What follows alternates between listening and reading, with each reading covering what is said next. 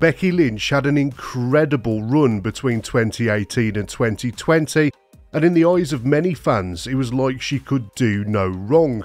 But more recently it seems that some fans have started to turn against her. Her contract with WWE set to expire on June the 1st, and if she doesn't sign a new deal before then, she'll officially become a free agent. As I make this video, what she will do next remains uncertain, but it's understood that she'll be taking a break from the ring one way or the other. And by the attitude of fans online, many people are happy to hear it. I've seen quite a lot of hate towards Becky recently on the internet, on Twitter, on Reddit, on Instagram. I also asked you guys, my YouTube subscribers, for your opinions. And a significant majority of you said that you thought that it was time for the man to take a walk. So I've been trying to get a grip on what everyone's problem seems to be.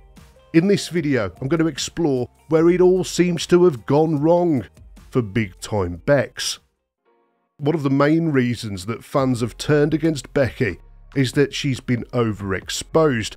She's just been on TV far too much recently without taking a break. In fact, it's been going on for the last few years. Since she came back from maternity leave in August 2021, she's barely been off TV, apart from the shoulder injury that put her out of action for a couple of months in 2022. The tipping point for many fans was when she won the Battle Royal to become the new women's champion after Rhea Ripley had to vacate the title. We wrestling fans just want to see new storylines and new faces on top every so often, because we're watching week after week, month after month, and there's no off season. It's so easy for any superstar on the roster to become stale from overexposure, and that's definitely been the case with Becky. But for some fans it seems to be a bit more personal. A lot of people are saying that they're just bored of her character generally, that her promos always sound the same, lacking the same spark that they once had, almost like she's painting by numbers. She always speaks in the same predictable, monotone way. I mean, being a two-dimensional character is not a new problem for pro wrestlers. A lot of wrestlers suffer from this. But Becky has been exactly the same for years now. When she came back to the active roster in 2021, many of us were annoyed that she came back as a heel. Fans didn't want big-time Bex because there was so much momentum left in the man as a character, and we really wanted to enjoy that character and we wanted to cheer for her. But now it's been over 6 years since that character was introduced, and that's a long time. There's also criticism about her in-ring performance, with people saying that her wrestling skills have declined over the last few years. I've seen people saying that she looks slower and less sharp in the ring than she did a couple of years ago. But personally, I don't agree with that at all, and I think she's had some fantastic matches in recent times, and her in-ring psychology is still some of the best in the business. Her match against Tiffany Stratton at NXT No Mercy was one of the best matches of the entire night. Her match against Trish Stratus at Payback in September was surprisingly fantastic too, considering that the feud itself was so bad. Some fans have said that the match with Rhea Ripley at WrestleMania was below par, but I really enjoyed it, and come on, Becky had the flu, for goodness sake. The match against Nia Jax at Raw Day 1, and I just love how she sold for Jax in that match. It was really, really good. And now let's come right up to date with that match that took place at the King and Queen of the Ring pay-per-view, where she lost the Women's Championship to Liv Morgan. In my opinion, this was one of Becky's weaker matches in recent memory, but it was still pretty decent. And considering that Becky's about to take an extended leave of absence from the ring, she's probably exhausted right about now. While I do understand that some fans think that she's been overexposed, and I do agree with that to a certain extent, you can't accuse her of always coming out on top. Remember back in the old days when wrestlers would refuse to lose clean? I'm talking about the likes of Hulk Hogan, of course, who spent less time on his back than a tortoise.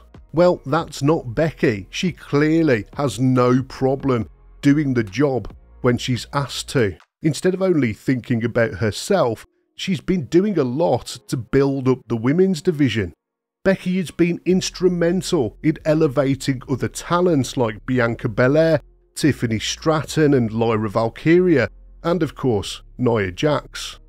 She's focused on putting over younger talents and helping them to shine over the last couple of years.